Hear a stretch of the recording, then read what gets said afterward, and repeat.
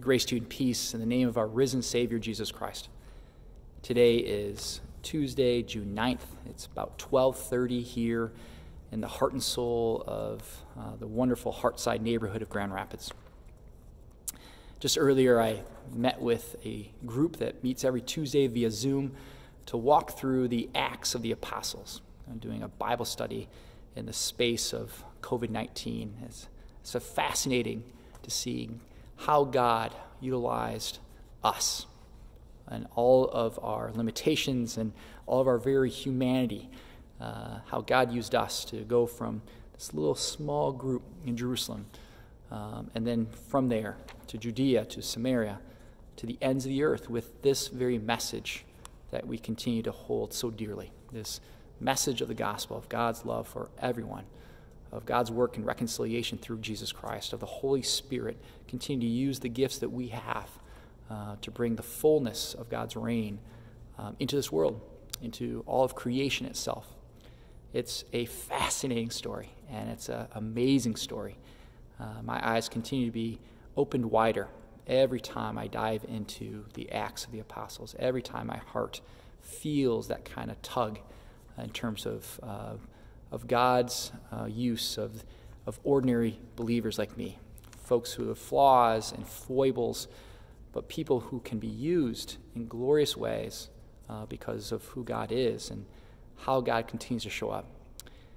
I have a song that has always been one of my favorite kind of responses to the gospel. It's a newer hymn, Here I Am, Lord. The question goes like, whom shall I send, right? Here am I, Lord, it is I, Lord, I've heard you calling in the night. I will go, Lord, if you lead me. I will hold your people in my heart. And in today's Bible study from Acts 11, we hear Peter doing just that in a very, very active way when he said, who was I to hinder what God was doing beyond me? Right? And talking to the apostles and the other leaders up in Jerusalem about that baptism of Cornelius, this uncircumcised Roman soldier and his family and the whole cohort around him. He said, who was I, Peter said, to get in the way of God? If God's working in that space, I want to be sent. I want to go where God's already at.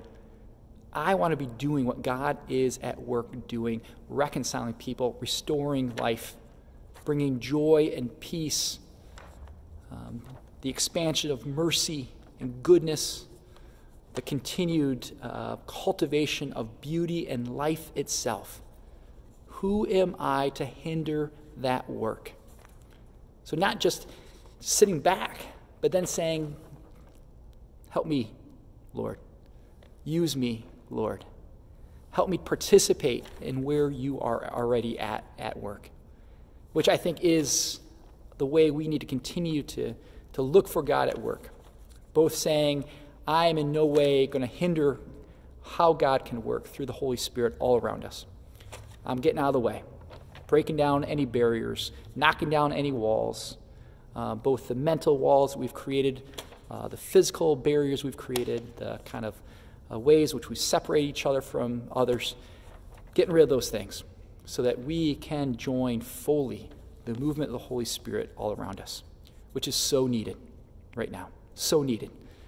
We don't need to be building more walls or creating barriers around ourselves or bubbles around ourselves, circling the wagons. We need to be out advancing the work of the gospel, out where God's already at work. Who are we to hinder that movement? Who are we to get in the way of God? Instead, let's join. Let's join that train as it continues to move into this world.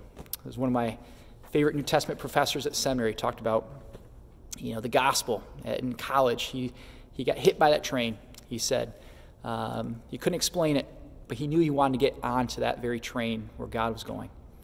And that's how I feel too. I want to get out of the way. I want to make sure I'm not hindering what God is trying to do. I want to make sure I'm not creating walls and barriers so that others may not hear what I hear or see what I see or feel the love that I feel, because that's what I want others to experience. God's reconciling, redeeming, restoring love in Jesus Christ. And that's what it means to be God's people. Let us pray.